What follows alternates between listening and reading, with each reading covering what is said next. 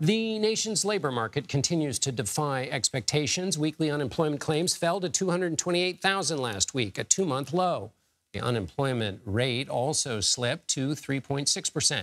Pandemic unemployment trends that set off alarm bells in recent years, things like early retirements, quiet quitting, and gender gaps in employment have slowly faded away. In fact, a New York Times article states those trends and others proved, quote, temporary or even illusory.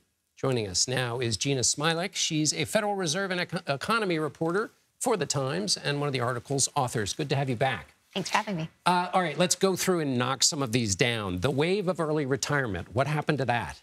That one was more illusory than we thought it was. As it turns out, we did see some folks in sort of older age groups leaving the labor market in big numbers at the onset of the pandemic, but that seems to have been mostly out of health concerns. They didn't retire permanently. They kind of came right back in, and they're working at pretty high levels right now. What about quiet quitting?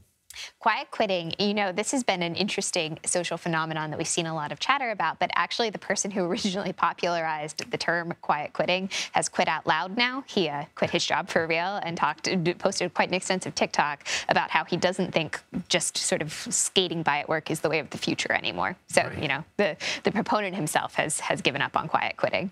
And you and Ben Castleman, who you co-wrote this with, have written about the fears of recession, particularly with white-collar jobs. Where are we on that question?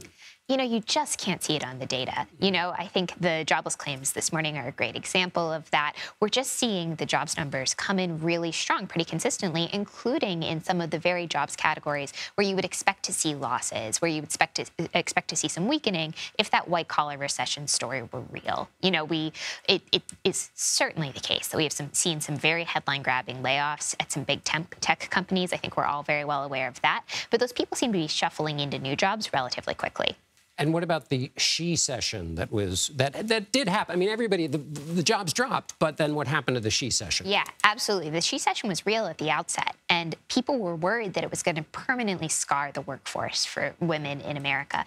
And what we saw is that women are actually now working, women in their sort of prime working years are now working at the greatest rates they've ever been working. So it seems like the sort of bounce back there was more than we had possibly hoped for, I think. And we've talked about this before, and this is what fascinated me about the article, is because in your job covering the Fed, you have to cover an institution that makes guesses about what's going on in the economy. And then everybody listens to what they say and does a lot of things that affect everybody else's lives.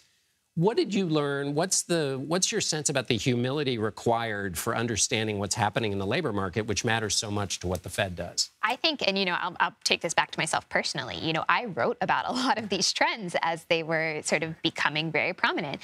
And I think that it's just another example, and really our second example in the 21st century, of you have to be so humble when you're thinking about the U.S. labor market, when you're sort of trying to guess what it might do next, because this is now twice in the last, 15 years that we've seen a much stronger recovery in the job market than we thought, that basically anybody in the consensus thought was possible. And your book, The Federal Reserve Takes on a New Age of Crisis. The book is Limitless. The Federal Reserve Takes on a New Age of Crisis. Is that what you're talking about, essentially? Or is this kind of in addition to what the Federal Reserve is already having to manage? Yeah, so much of what we're talking about right now is what I talk about in the book, just in the sense that when you look at what the Fed is doing, they have so much power, they have so much influence, they guide the economy so profoundly, but they're operating on some really sort of shaky assumptions sometimes. It is important for them to be humble as they are making policy, because they can really sort of dictate the fate of the entire economy based on some pretty bad assumptions if they're not paying close enough attention. And so I think that's something they've all been really grappling with over the last 15 years. And a good lesson for us to be humble as well, too. Jeanna Smialek, thank you so much for being here again. Thanks for having me.